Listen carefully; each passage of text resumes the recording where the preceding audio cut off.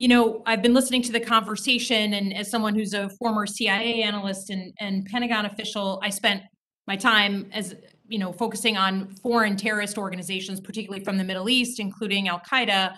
And it just seems like when we're talking about foreign terrorist organizations and the use of violence against American citizens abroad or threatening our homeland, there's significant agreement on the need to prevent that, and frankly, on the extreme work that continues to go on largely below the headline level by our intelligence community, by our military, by a whole bunch of folks who have never taken their eye off the ball. And I'm conscious that we haven't had another major attack after 9/11, which still is kind of amazing to me.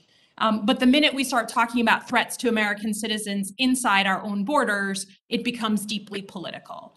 And I think the thing that I guess affects me as a CIA officer is that we have to go by the data. And while folks like Mr. Van Drew are talking about an even-handed approach, I have no problem if a group on the left is using violence, go after them.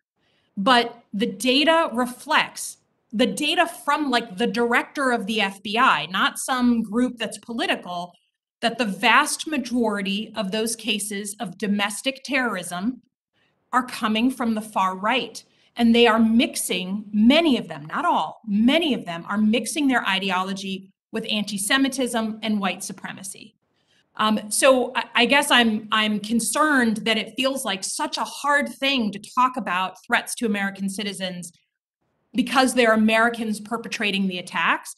It's still a threat to safety. According to the head of the FBI, it's a bigger threat than foreign domestic terrorism right now. So I just felt like I needed to say that. That said, the similarities between extremists and this ladder of escalation that they climb from being kind of regular old Joe to feeling like they need to commit violence against another group or another person is strikingly similar between foreign terrorists and domestic terrorists. That ladder of escalation. Social media, like you said, I think, Jonathan, is rocket fuel on that climb up that ladder. My question is this, as someone who comes from a state with a lot of militia problems, extremism problems, many who were arrested participating in January 6th, has anyone seen anything that works that deprograms people and takes someone who threatens violence against another person or another group and gets them from that to back to healthy American citizen in a multi-ethnic place? I never saw it successfully done on the foreign terrorism side. So starting maybe with Mr. Rasmussen and then going to Cynthia and Jonathan, please tell me, is there a model that works? Because this is like affecting our communities at the grassroots level. Thanks, Congresswoman Slotkin. Thank you. It's great to see you, and I'm happy to try to contribute to this conversation. When dealing with social media companies or technology platforms, we always tend to focus on what they should be stopping or taking down or preventing on their platforms. And of course, that makes sense for all the reasons we've been talking about.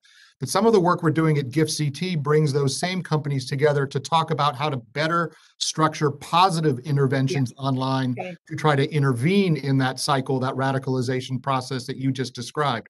And that needs to be, to your point, a data-driven effort, because you can wing it and not necessarily know that you're achieving results. And so one of the things we're trying to do is bring companies together, bring the academic community into that conversation, and begin with a research-driven agenda that tells us, okay, what works? How can you redirect someone? What kind of platform intervention? Is it an ad placed off to the side that says, if you need help, call this number, or if you feel disenfranchised or at odds with the society you live in, reach out for help in this way? The prevention architecture might be what we need to think about here.